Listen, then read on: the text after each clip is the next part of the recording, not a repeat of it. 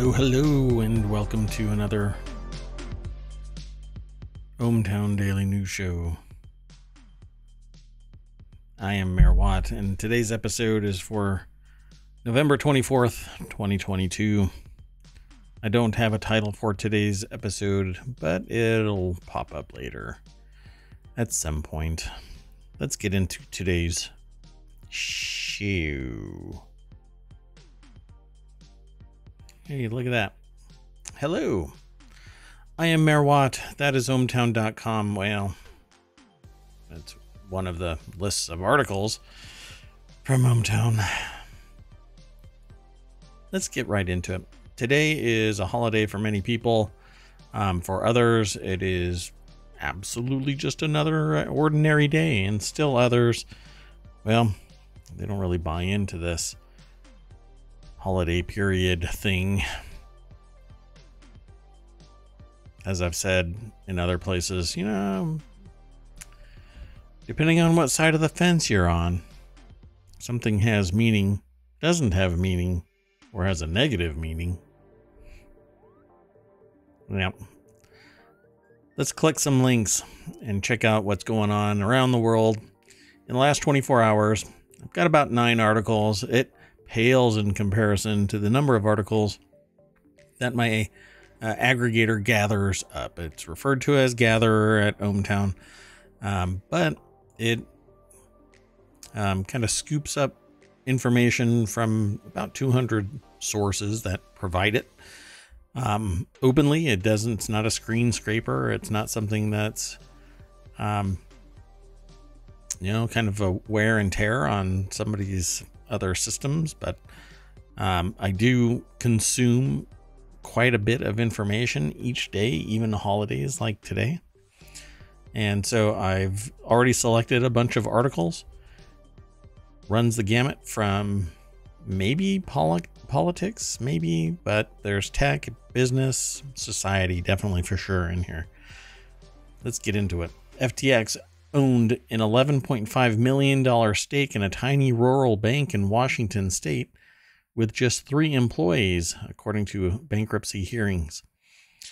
So Farmington State Bank had 3 staff and was the 26th smallest bank in America out of 4,800.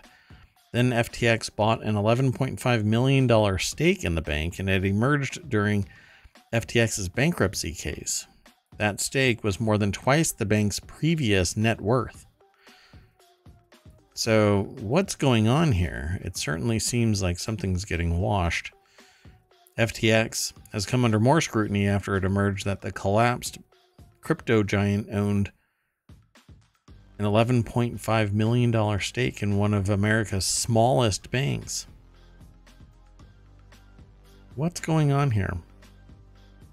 What is going to come out of this? Pete Sim over at Business Insider is the author of this article. What do you think somebody is doing when they pay more for something than it's worth? They just really want to be a part of a bank that has 3 employees and half the value of the investment. I mean, unless they are planning on exploding that business, which banks don't normally just kind of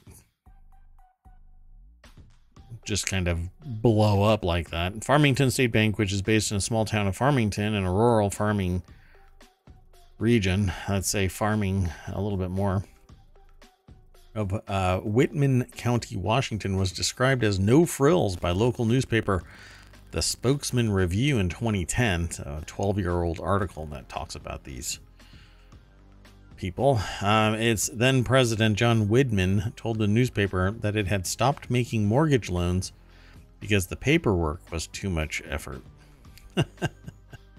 As a single branch, had 3 employees until this year and didn't offer online banking or even credit cards. It instead specialized in agricultural loans to farmers. Yeah, I think some questions are growing. Ties between the Farmers Bank and the crypto exchange began in March this year when FTX's sister company, Alameda Research, invested in Farmington's parent company, FBH. The purchase was led by Ramnick Aurora, one of Sam Bankman-Fried's inner circle, who was often responsible for much larger deals. Yeah, so what is going on here? This is an interesting article. So it says here, online, the bank now appears as Moonstone Bank, a name which was trademarked a few days before FTX's investment. Moonstone doesn't mention cryptocurrency, but does say that it wants to support the evolution of next generation finance. So what, they're pivoting this bank with a doubling of its initial investment or its current value? Interesting, right? In the third quarter this year, deposits jumped to 84 million from 10 million, 85% of which came from just 4 accounts, according to FDIC data cited by the Times. Yeah, I think there's some shenanigans going on. This is going to be so hard to unwind. But there are specialists, forensic auditors that are going to be going through this with a fine-tooth comb. This person, Bankman-Fried is pretty much done for. Surely has pissed off the wrong people. The next article is in the Mobile Channel. Physicists strike gold solving 50-year lightning mystery. I think this is awesome. I love lightning. I love thunderstorms. Where there's thunder, there's typically lightning. So you may not see it, but it's there. The chances of being struck by lightning are less than 1 in a million, but those odds shortened considerably this month when more than 4.2 million lightning strikes were recorded in every Australian state and territory over the weekend of November 12th and 13th. Pretty fascinating. So there is a lightning tracker. You can actually do a search, Google search, lightning tracker, and it'll show you when things are popping, I guess, so to speak. Wow. Sorry about that. So it says here, when you consider that each lightning strike travels more than 320,000 kilometers per hour, that's a massive amount of electricity. You ever wondered about lightning? For the past 50 years, scientists around the world have debated why lightning zigzags and how it's connected to the thundercloud above. There hasn't been a definitive explanation until now. Well, apparently, it solves both mysteries, what they have done. Former Cicero scientist, Dr. John Locke, maybe Loki, I'm not sure, and now UniSA adjunct research professor, says the physics of lightning has stumped the best scientific minds for decades. So this is what's cool about it, right? So they talk about how it's zigzagging and why the electrically conducting column connecting the steps with the cloud remains dark, and how lightning can travel over kilometers. So they call it a singlet delta metastable oxygen molecule. That's what causes it to zigzag. Basically, lightning happens when electrons hit oxygen molecules with enough energy to create high energy singlet delta oxygen molecules, and after colliding with the molecules, the detached electrons form a highly conducting step, initially luminous, that redistributes the electric field, causing successive steps. Apparently, this leads to that stagger step kind of motion as it arcs to the ground. Quote, "We need to understand how lightning is initiated so that we can work out how to better protect buildings, airplanes, skyscrapers," which I would say is buildings, valuable churches. Screw those unvaluable churches, those worthless churches. Yeah, they can be struck by lightning. Screw them. And people. Of course, people. Can you imagine being in a high lightning territory somewhere and you actually have a lightning pole out there that can grab that electricity and charge something with it? That would be great, right?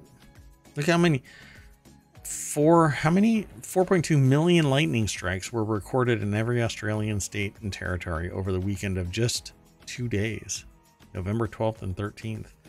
The amount of power that could have been stored would have been tremendous. Well, apparently that's what it is. So it could change with new Australian lightning protection standards, recommending that roofs be earthed. Here in the States, certain building code require certain things to be grounded so that if a lightning strike were to hit, that things wouldn't blow up because it carries a charge to a gas main or something like that. I think that it's important stuff. This is why we do fundamental research. It may be expensive. It might actually prove a negative, but it's still good research as long as it's done properly. So let's move on to the next article. The next article is The Legend of Heroes, Trails into Reverie VR content support detailed. Here, I'll even show it. It's right here. I have my Pico. And it's a battery pack that gets strapped right here. So I am completely wireless and I can play pretty much anything that I want. Hopefully I don't knock this over. Got a little stand right here. And yeah, so I'm going to be streaming VR games and whatnot here in the near future. I just got to be able to triage my day and be able to be available for it. This here, though, is an article by Alex Fuller over at rpgamer.com. And it says here, NIS America provided details on the availability of The Legend of Heroes, Trails into Reverie, virtual reality support for the game's Western release. The game has 2 side scenarios that utilize VR support. The beachside vacay scenario included as part of the base game, and the SSS Summer Splash DLC scenario available as a separate purchase. So I don't... This actually was playing on its own because I didn't play it. Anyway, this is just one more thing. I am looking for... The reason why I even brought it up is because I'm looking for VR games that people think are pretty cool. I've checked out Bone Lab. I've played Half-Life Alyx. I've got a bunch of others. Demeo is another. If you know of anything, send me a link. In fact, if you type in !showbot in my chat, it'll give you a link to ohmTown.showbot.tv. And that's where you can vote for stuff. But if you're still in my chat, you can type in !S and then a link to an article. And I'll follow that link and check out whatever it is you've submitted. And if it could be a regular article, it could be something focused on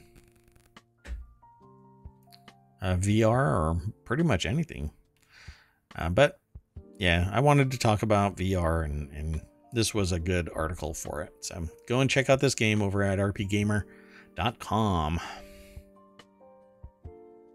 The next article is over on the Hatch Ideas channel. Ford recalls nearly 519,000 U.S. vehicles over fire risk. It's actually gone higher. It's over 600,000 now. And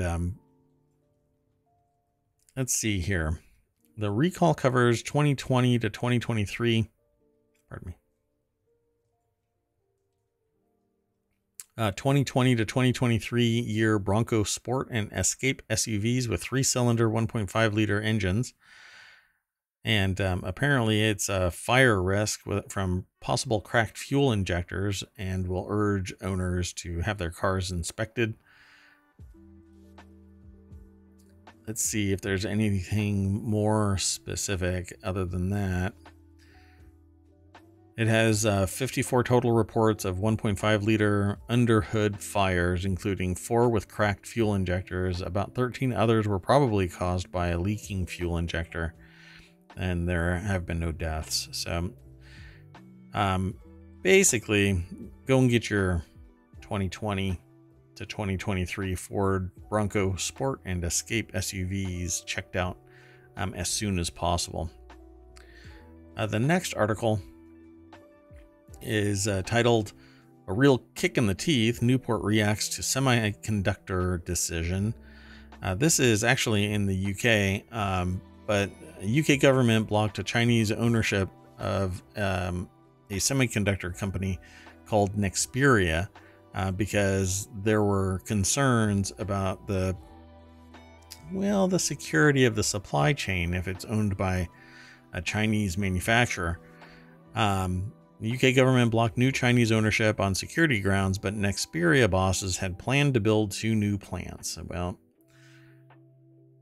now you probably will be able to build 2 new plants anyway, because you can say, hey, we are interested in spinning up 2 more plants.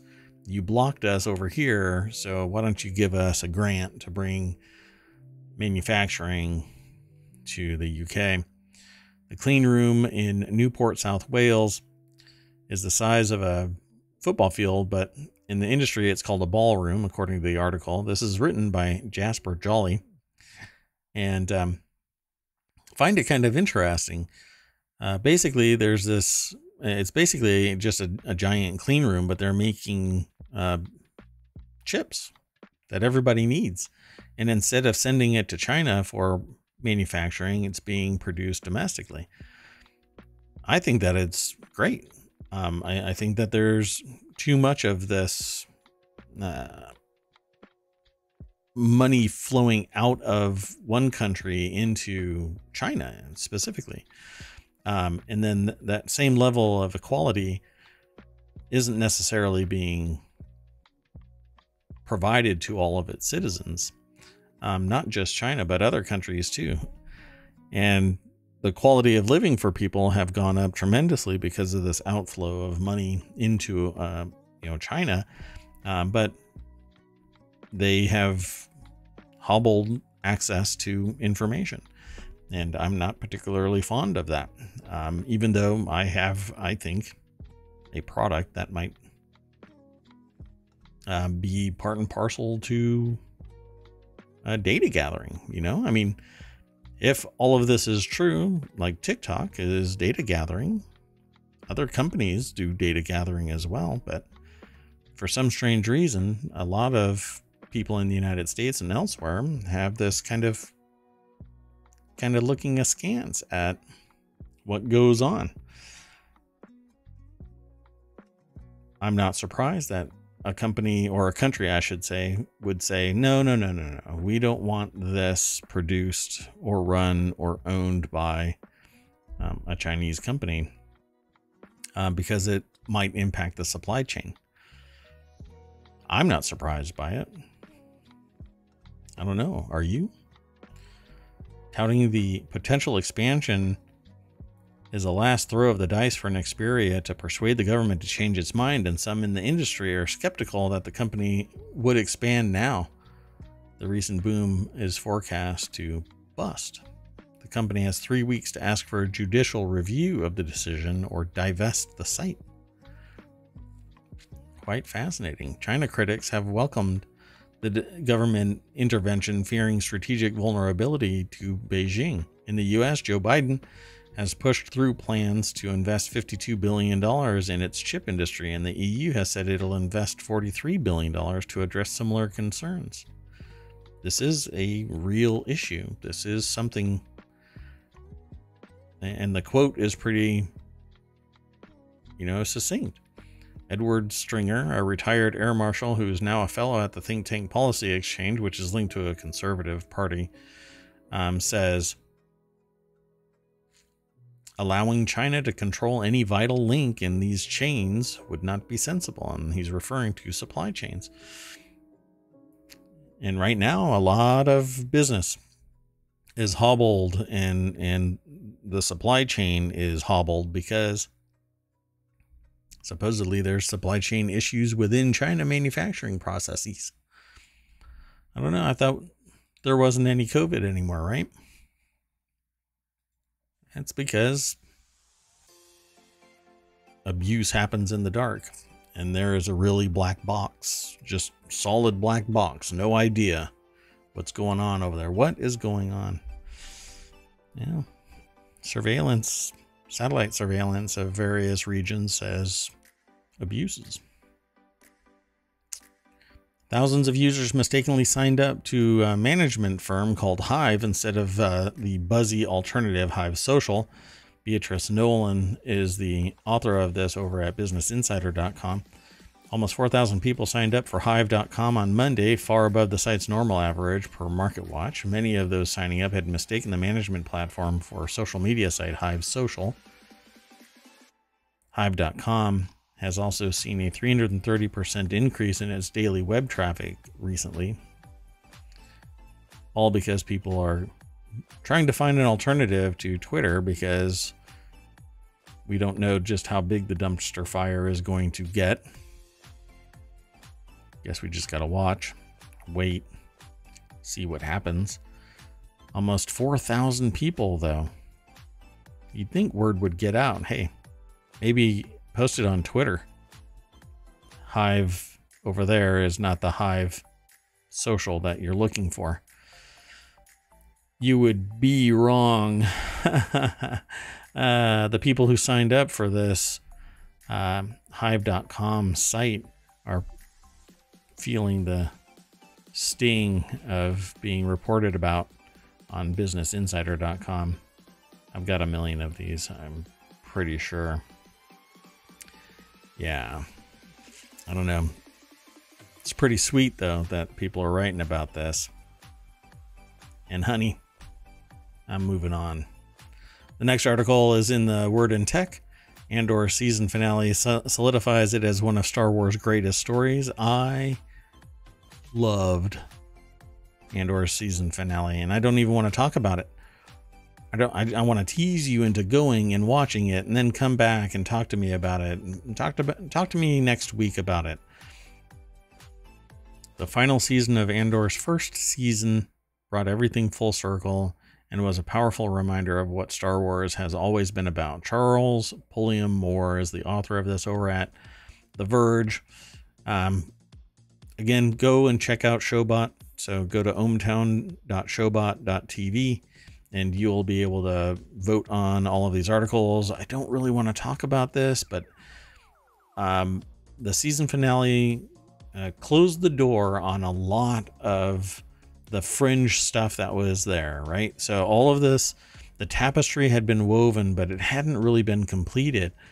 But season one's finale really did just a tremendous job in closing all of it up. And I don't want to say what happens, but it is season one. So, it was really interesting because of all of the people in the room, I was going, well, why wouldn't somebody shut down this hologram sooner? And I was told, well, maybe they didn't suspect that something more was coming from that. Oh, was there something coming from that? You're going to have to go and watch Andor's season finale and come back and talk to me about it. I'll tease you there, but I'll discuss it next week, or I don't know, maybe this weekend we can talk about it. The Word in Tech is the next article. Mercedes-Benz to introduce acceleration subscription fee. Yes, that's right. Owners of some Mercedes electric cars in the U.S. can soon pay a $1,200 annual fee to speed up. That's right. If heated seats as a subscription wasn't just greedy bastard enough, Tom Gherkin introduces us to Mercedes-Benz to introduce acceleration subscription fee. This is over at bbc.com. It actually just redirected there, but the URL will take you to my source of this, which is Tom Gherkin, part of the technology team for bbc.com. For an annual cost of $1,200, excluding tax, gotta stick that in there, The company will enable some of its vehicles to accelerate from 0 to 60 a second faster. It comes after rival manufacturer BMW offered a subscription feature earlier this year for heated seats. Mercedes has confirmed. That's funny that they mentioned exactly what I was talking about. Mercedes has confirmed to BBC News it currently does not plan to introduce acceleration increase in the UK.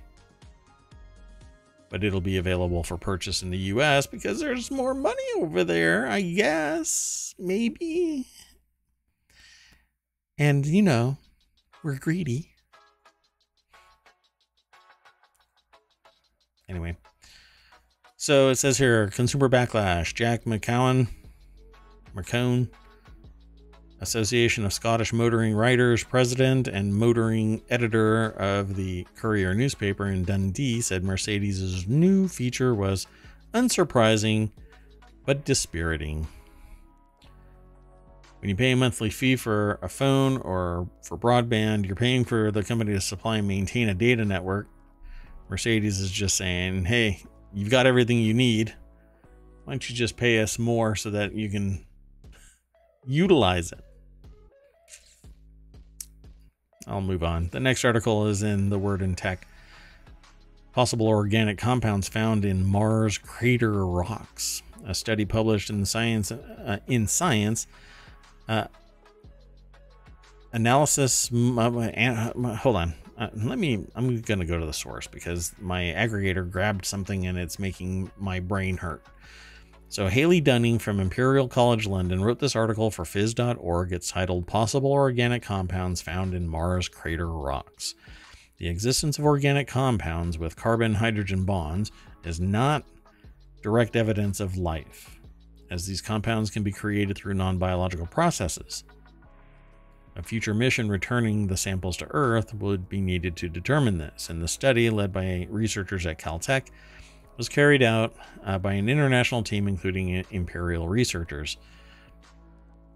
Professor Mark Sefton from the Department of Earth Science and Engineering at Imperial is a member of the science team who took part in the rover operations.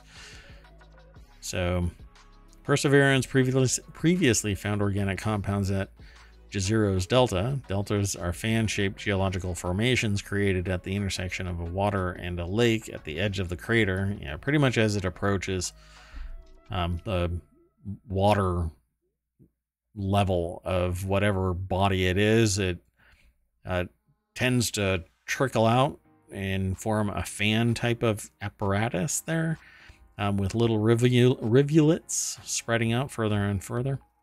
It's quite interesting to see. Hello, Z.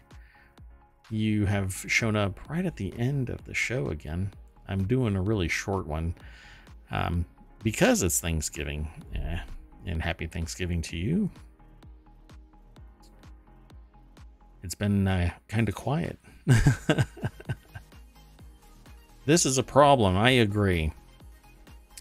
So this particular article is talking about that there is possible organic compounds in crater rocks on Mars, and that there are appearances of flowing water because there are deltas. And so the minerals and co-located possible organic compounds were discovered using Sherlock, or the scanning habitable environments with Raman and luminescence for organics and chemicals instrument. So they worked really hard to make Sherlock. Mounted on the rover's robotic arm, Sherlock is equipped with a number of tools, including a Raman spectrometer that uses a specific type of fluorescence to search for organic compounds and see how they are distributed in a material, providing insight into how they were preserved in that location. So it's going to be interesting if we can detect in some way anything that would allow us to say that there was once flowing water in greater abundance, and if there is something buried deep down inside that actually is carbon based, we'd be able to figure out the time, which would be tremendous. I think that it's amazing. But we all have to work together and get our ships let me say that together. We have to get our ship together and send out, a rocket and have it land. Take those samples that have been discovered over on Mars and bring them back home. And that's going to be pretty pricey. And right now, the NASA rocket pretty much destroyed its bed and wet it at the same time. So the moon, this last launch that was supposed to send a rocket to the moon, go around the moon and come back, basically as a proof of concept, kind of destroyed its platform on the way out, and had nothing but leak all the time. I mean, this thing was a sieve until it launched, and even the day of the launch, they sent in a red crew to go in and try and lock down where the leak was. We're talking about oxygen flowing. One wrong move and the whole thing would have gone up. Luckily, they were brilliant at what they did and locked it down, but the only other rocket to turn to is going to be a SpaceX rocket, and they're not designed for, right now at least, making it to Mars and back, or Earth, like going to the moon and coming back. They're not set up for it yet. So we'll see. But I would love to be alive to find out that there's organic material on Mars. That would be wonderful. And that's it for today. Today's show is really short. I figured that there would be a little bit of news. There's been news, but it's some of the stuff that's been talked about in previous episodes, just kind of getting rehashed. Lots of stuff about Black Friday, but I'm not really focusing on that kind of stuff. There's a ton of it that's over at ohmTown, so if you're interested in that kind of thing, go over there, check it out. It's scattered all over the place because different sources are talking about it.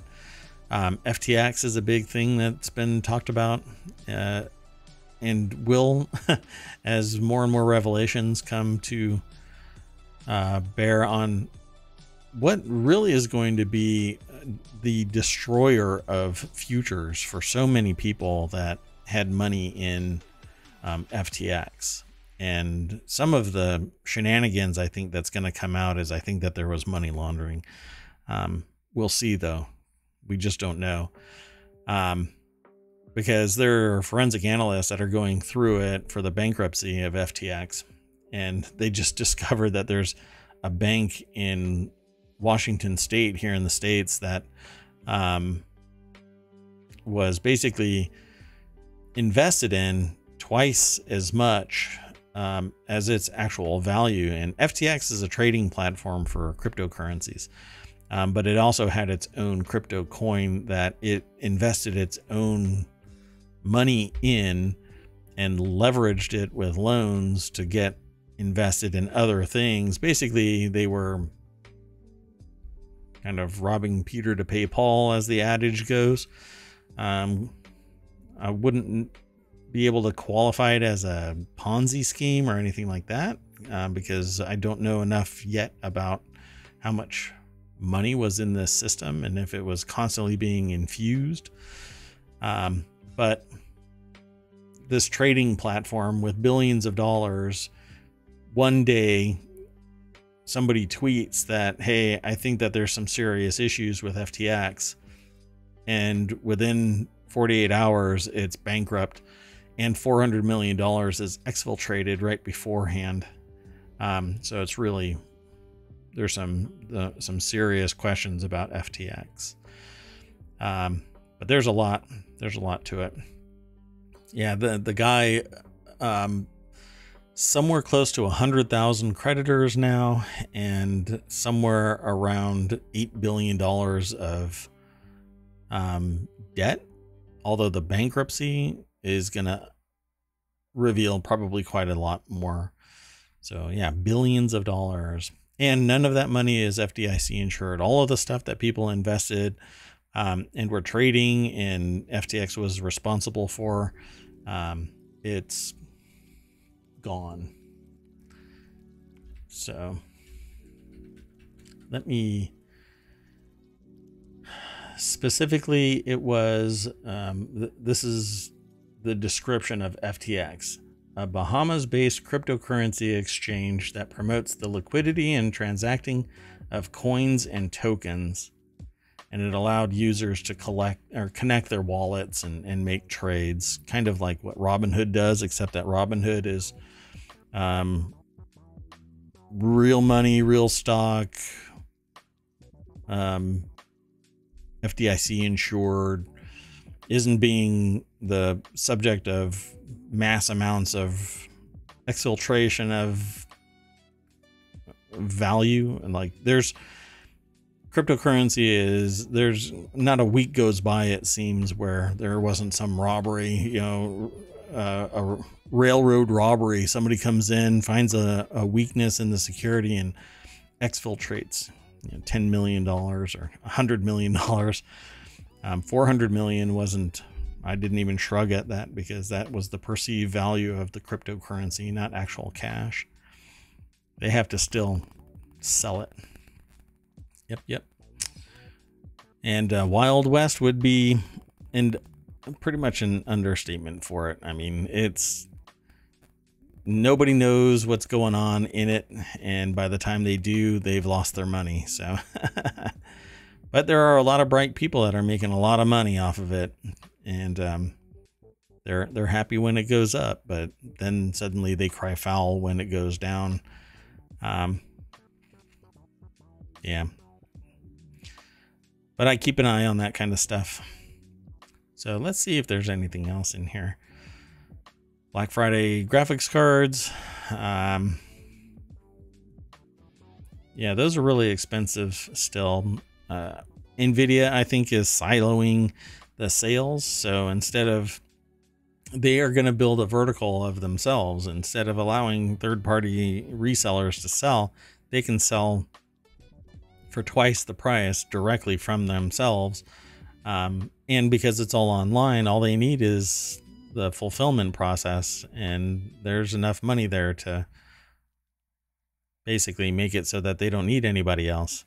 Some people are still partnering, but I'm sure their margin is dramatically less than what they used to make money off of. And the prices are ridiculously high. You know, that same card, same model, different generation, is now twice the price. So when it went from 3080 3090 to 4080 4090, the price is doubled. So pretty wild. And this is one of the articles that I talked about today. FTX owned an $11.5 million stake in a tiny rural bank in Washington state with just 3 employees. Yeah, I think there are some shenanigans going on there. But that's it. Did you want to talk about anything? Anything going on with UZ? It looks like it's just you and I. Should I send you anywhere? Who is around?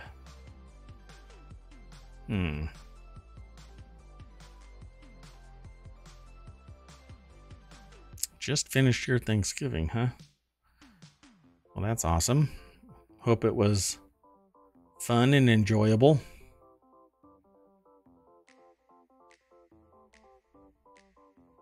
And again, happy Thanksgiving. I'm going to try and get my VR stuff working, because I'm excited about bringing some VR gaming to ohmTown and to ohmTown here on Twitch. First one you've participated in like 3 years. Oh yeah, well, I mean, the pandemic. Yeah, I'm gonna have to ask a bunch of people if they are into VR and get Among Us VR going. That'll be fun, I think. But there's a lot of games that, I don't know, like a lot of people really like high resolution games, but high resolution and VR don't necessarily go hand in hand. It becomes a little bit more cartoony, a little more surreal, but VR is so much fun. I get lost in it for hours. But yeah, so here I'll introduce everybody to this. So these are the Pico 4. And what I've got is, so I have these little battery packs, and I can just clip them on, and it'll give me 3 hours, upwards of 3 hours of VR play, and I'm totally wireless to PC. Pretty cool, at least as far as I see it. I have to be careful that I put this on the stand the right way, otherwise. Yeah, okay. So one of the things that I'm really interested in is bringing VR, and it's going to be within a show called Reality Hacker, because I'm interested in 3D modeling and making it hyper realistic so that you can't tell the difference, kind of Westworld stylish kind of a thing, where essentially if you can't tell the difference between what's real and fake, does it matter? So I hope that VR keeps on growing like that.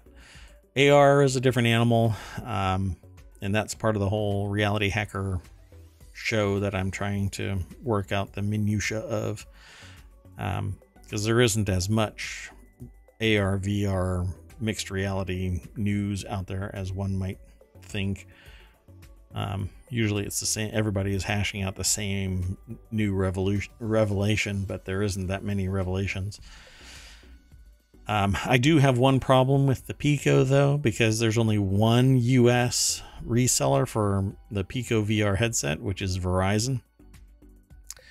Mine is actually zoned for the EU, and that means that my app stores aren't connected to what's required for me to use things like virtual desktop within the Pico. Natively, I have to use some other solution and stream my desktop via that particular solution, and I'd rather not. I want to use virtual desktop. But it'll work itself out. As soon as it becomes more fully adopted here in the States, then I'll be able to use the app that's required. It's just not there yet. But until then, I'll still be able to stream, only just not as fast, not as efficient. Ta-da. So that's it for today, Z. And anyone else out there that might stumble across this, I want to thank Z in particular for stopping by and saying, well, happy Thanksgiving. And really appreciate you coming and hanging out with me. I dig it. In the meantime, I'm going to get out of here, and you go and enjoy the rest of your Thanksgiving. Get ready for whatever is going to happen tonight in terms of streamers that are going to be doing something. Old games, maybe. Dunkstar will do old games again. Who knows? Yep. Thanks again. I will see you tomorrow. Hopefully. See you, Z. Ciao, everybody.